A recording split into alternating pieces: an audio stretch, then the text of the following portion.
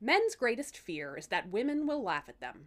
And women's greatest fear, of course, is that a toad will kidnap them in the middle of the night and try to force them to marry their son. We're talking Thumbelina today on Fucked Up Fairy Tales with Liz.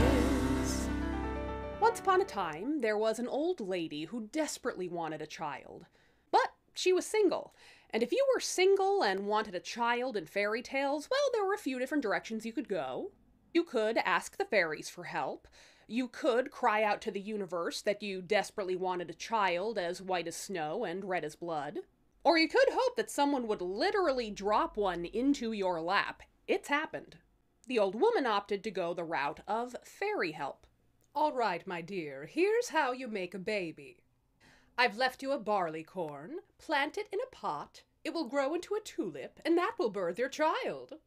And trust me, that's much preferable to the mortal way of doing things. It is a goddamn shame what passes for sex education in some parts of this world.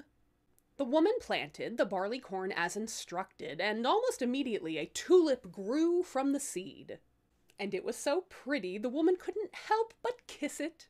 And when she did, the bud peeled open, and inside stood a lovely little maiden who stood no higher than your thumb. Hi, I'm your fully grown daughter. Mother named the girl Thumbelina, and she wasted no time setting her daughter up with a fantastic mini estate. I'm talking a polished walnut bed, and I mean a literal walnut shell. A plate tricked out into a little pond that Thumbelina could row around, and a little tulip petal boat. I mean, could you even? And Thumbelina, or Tiny, as she was sometimes called, would just row the day away without a fucking care. But despite the fact that Thumbelina was very much living that indoor cat life, the outdoors was about to find her. One night, a mama toad hopped in the open window and took a shine to the girl. This little lady will be the perfect wife for my son. She scooped up Thumbelina asleep in that walnut shell and hopped her out the window back to her home. Sonny boy, check out this gorgeous dame I kidnapped for you. Croak, croak. All right, you have to let me do all the talking or she's going to get scared and run away. Oh, I know. I'll set her on a lily pad in the middle of the pond so she has nowhere to go. When Thumbelina woke up stranded in the middle of a lake, she was terrified. And meeting the toads did nothing to calm her nerves.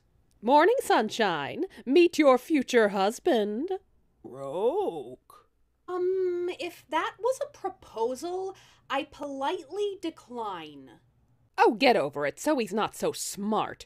You're going to get a house with a water view in the deal. Think it over. I'm sure you'll be more agreeable by morning. Luckily for Thumbelina, the local fish saw the whole thing and they took pity on her. Okay, y'all. We gotta arrange a prison break for this poor girl and fast. Fish Avengers! Assemble. Working together, they chewed through the stalk holding Thumbelina's lily pad and sent her downstream. On that delightful lily pad cruise, a butterfly perched on the lily pad. So Thumbelina had the idea to lasso the butterfly to the lily pad for some extra horsepower. Well, bug power. Yes, you heard that right. Without asking the butterfly's permission, Thumbelina really turned him into her own personal set of water skis. But before she could have too much fun, Thumbelina's water sports were about to be interrupted by a second kidnapping. This time, it was a huge beetle who scooped the girl up. He flew her away, leaving the butterfly attached to the lily pad. Oh no! Please, Mr. Beetle, let me free the butterfly from where I tied him down. He could starve. Maybe you should have thought of that before you decided to make a living thing into a jet ski. And brought her up to a nearby tree. The beetle offered Thumbelina some honeysuckle juice, and he was quite thrilled with his acquisition. But the other beetles were not impressed. Really? You like this thing? This bitch is ugly as fuck. She has no antenna. She only has 4 legs. And she is far too skinny. Don't skinny shame me. Oh, please. That is not a thing. You know what, everyone? You have convinced me. She is ugly. The beetle dropped her on a daisy and flew off. Well, I don't want you anymore. Get the fuck out. Wow, if a beetle thinks I'm ugly, I must be the ugliest thing on earth. I heard that. Here at last, Thumbelina got to enjoy that single girl living. She was a little lady in the big woods. She'd help herself to dewdrops to stay hydrated. She weaved herself hammocks out of blades of grass. She sheltered under the beautiful leaves. And this worked out nicely for most of the year, until winter came. Suddenly, all of Thumbelina's protective plant life was shriveling and dying out. Her bird friends were flying south for the winter. And then the snow started. And each snowflake was like getting pummeled by a shovel full of snow. Oh no! Thumbelina staggered through the cold wood, clinging to life and getting torn to shreds by the dry earth. At last she came to the door of a field mouse. She peered inside, and she could see the warmth, the stores of food, the swanky furnishings. So she banged on the field mouse's door. You poor thing. You come right in and warm yourself. The field mouse adored Thumbelina, and she invited her to stay as long as she liked. In exchange, she asked for Thumbelina's help around the house, as well as some storytelling, and Thumbelina was happy to help. The two got along this way for about a week. Just a couple of ladies helping each other out, doing it our way, until the field mouse utterly betrayed her roommate. So, we are having a guest for dinner tonight. Oh, how lovely! Who? Once a week, my neighbor visits. He is extremely well off. He has a huge house, and he's an impeccable dresser. Wouldn't someone like that be the perfect husband for you? Well, I haven't had a lot of luck with matchmaking, to be honest. Nonsense! You and Mr. Mole would be perfect for each other. A mole? He has the means to take care of you, and you can take care of him. Now, it was true that the mole was quite rich, and he wore a beautiful velvet coat. But for one thing, the European mole is like 5 inches long, and Thumbelina is not even this big, so that is fucking terrifying. But the real problem was, the mole had a terrible personality. I can't wait for spring to arrive. I'm desperate for sunshine and flowers. Overrated.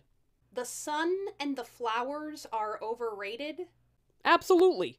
Who needs flowers when you have tunnels? You know, you and Ms. Mouse are welcome to take a tour of my tunnels anytime you like. Well, that doesn't sound too bad. They're pretty much the best place to be, other than that friggin' dead bird. What? Don't worry about him. He's a swallow who froze to death like an idiot. Just shove his body aside. That is very disrespectful.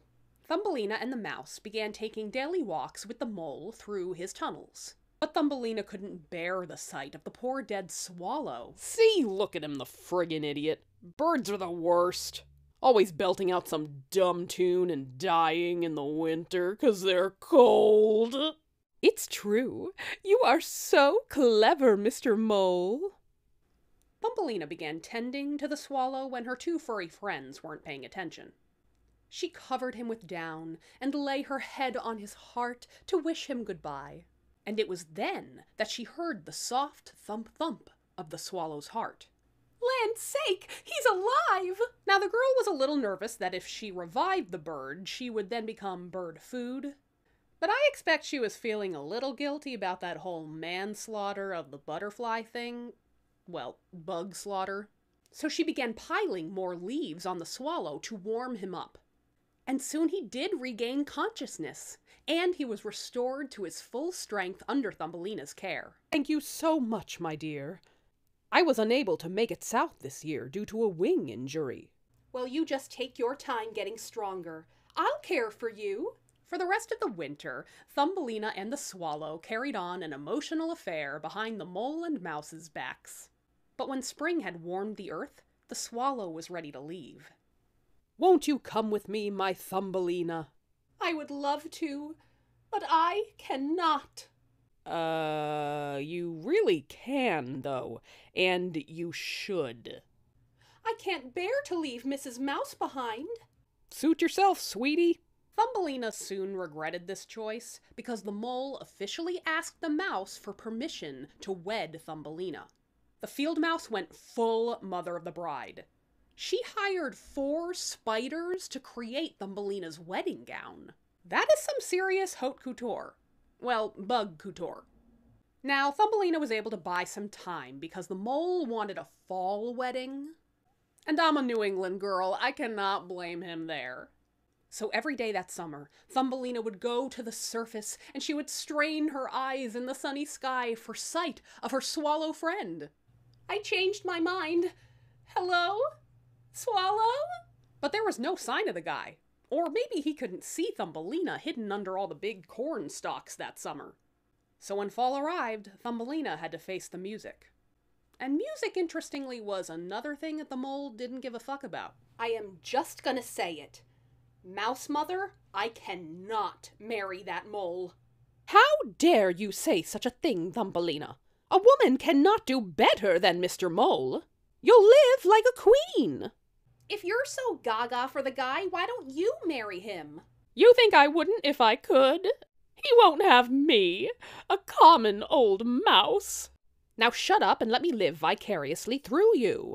If you keep protesting, I'll bite you. Whoa! The wedding day arrived, and the spiders dressed Thumbelina in her delicate, and let's face it, probably sticky wedding dress. And for her bachelorette, the girl was allowed to go to the surface one last time. Goodbye, sun. Goodbye. Goodbye, world. Goodbye, Grover's Corners. Hey, Thumbelina! Long time no see! Oh, thank the Lord. Swallow, they're making me marry the mole. Ugh!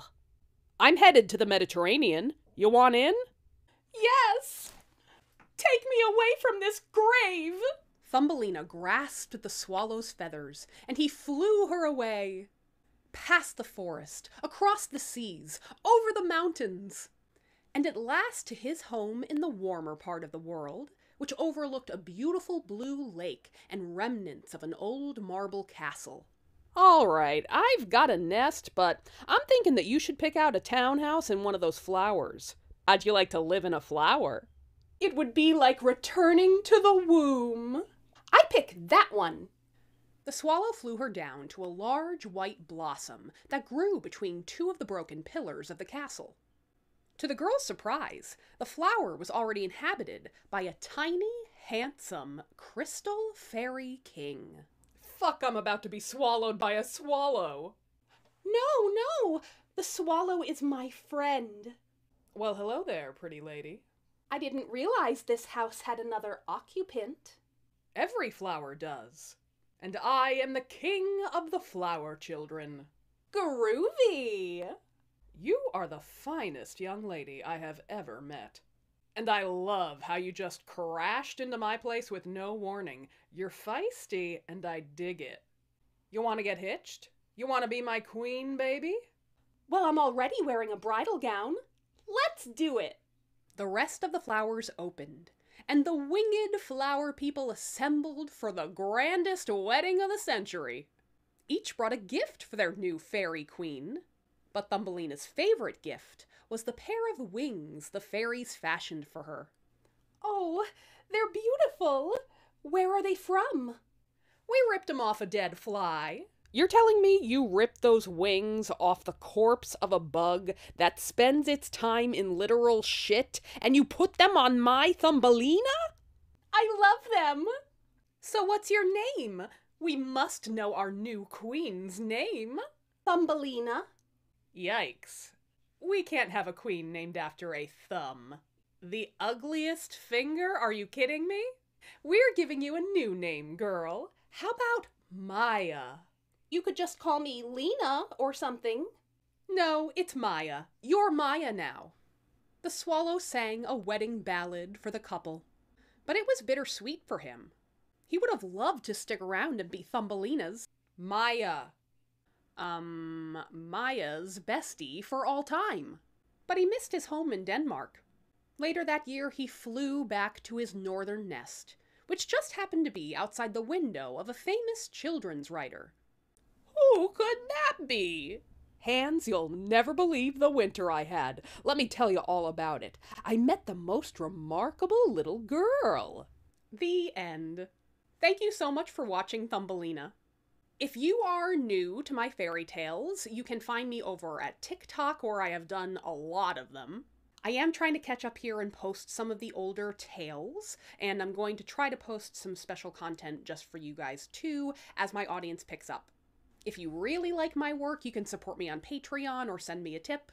Hell, you can follow me all over the place at the same handle, at Cosbrarian.